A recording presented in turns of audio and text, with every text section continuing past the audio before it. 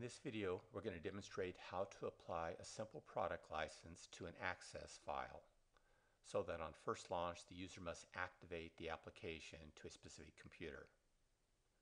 As a quick overview of this process, we're going to be taking some VBA code that comes with the Office Protect product and copying and pasting it into our access file to prepare it. And in addition to that file, which is installed by your installer, there's two additional files that must be installed onto the customer's computer. And these are shown here. There's the quick license runtime executable and a ticket file that defines the license. Let's review the setup process in quick license to set up the simple product license. First, from the setup screen, we put a path to where we want the ticket file to be generated. So we've selected our shared license folder. And we've already created this simple license. And let's review what we've set up here. So in the product column, we have the name of the license, which in this case is access product. It'll create a ticket file called accessproduct.ticket. We have a version number and a security code. If we look at the details of that by clicking on this first column, it brings up a license dialog where we can name the record. We set master ticket of new records, never timeout, allow same computer reactivation, show runtime errors, and show activation error reason. The only other option we need to set is activation required, machine calculated. At that point, we're ready to go ahead and click the button to generate the ticket file, which we've already done.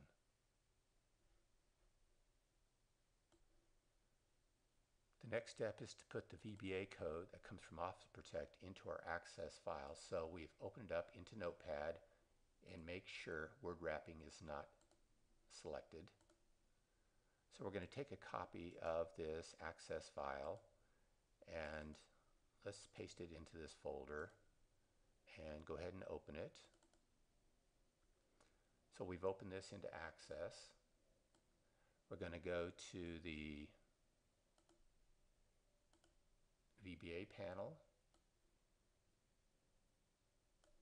and we're going to be pasting in that code into the first form that comes up, which is this form here. So we've opened up and we see there's some existing code, so we have to leave that existing code and just paste in the additional code here supplied in this file. So we're going to select from the top, just scroll all the way down until this form open event, and we'll copy that code and we're going to paste that. We've already have an option explicit in our code here, so we'll just replace that right there and paste it. And we're going to scroll to the bottom and we're going to paste that last subroutine right here at the very bottom.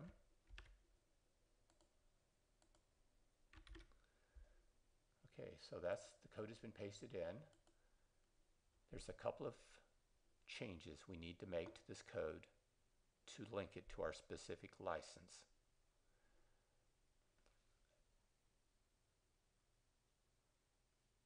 On this line of code, we specify the location of the shared folder or the shared license folder where the ticket file and the quick license rt.exe file will be located, and that folder with its two files must be installed by your installer. We have different options here. Just put it in a location that would be the same on every computer. So for this example, we're just going to put it directly into a folder called Access API Shared License. The only other line of code that we need to modify within this VBA is on this validate function call.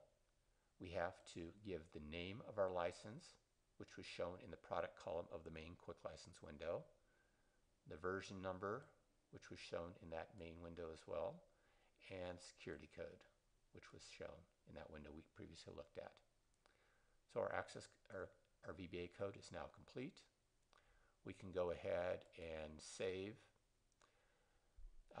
We'll probably also want to password protect the VBA code so it's not viewable by the user. And to do that, we can bring up the properties dialog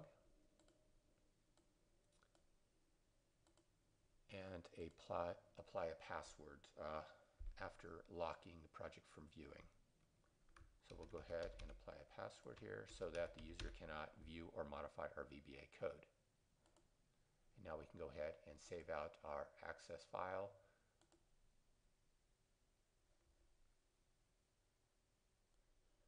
Before we demonstrate the customer activation process, let's ensure that VBA is enabled within Access.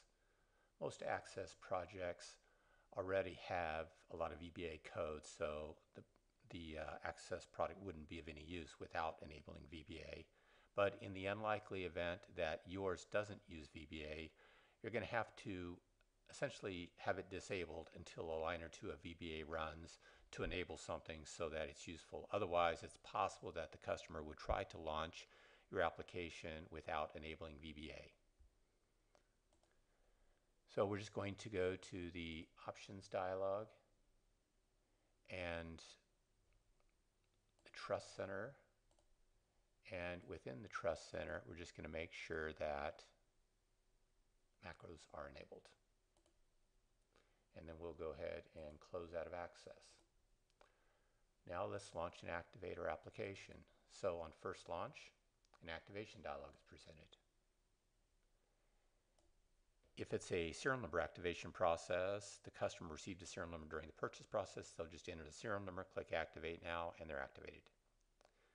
For this video, we're using a manual activation process.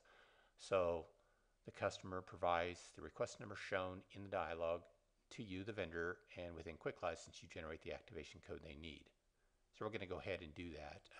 We're running both the end user's stuff and the Quick License on the same computer here, but you'll get the idea. So we're just going to go to the activation panel, and we're going to enter the request number, click Activation. We'll get the activation code, and then close out a Quick License. So we're back on the user's computer where the user enters the activation code you give them, and they're now activated and the application is running. And each launch thereafter, the application just immediately runs after it validates that that computer has been activated. Let's review the process. We started by defining a license within Quick License and generating a ticket file. We placed that ticket file and the Quick License runtime into a folder that gets installed on the customer's computer, along with our access file, into which we've pasted some VBA code and modified a couple lines to identify that folder and bind it to that specific ticket file. We then demonstrated the user experience by launching and activating the application. Finally, as a developer, one additional bit of information you may want to be aware of is when your application is launched and activated on the customer's computer, it will automatically generate a folder at this location, C/user/public/ticket. That's called the shared ticket folder location. And it will have your ticket file stored in there. That's the active copy of your ticket file. On this particular computer, we have also activated Quick License, so it has a ticket file for Quick License itself because we're on the development machine. But on your customer computer, this folder is automatically created with this ticket file in there. That's the active ticket file. The only reason you really need to be aware of this is if you wanted to force that activation dialog to be presented again and your license does allow reactivation, then you could delete that file so the next time you launch your application, the activation dialog will be presented again.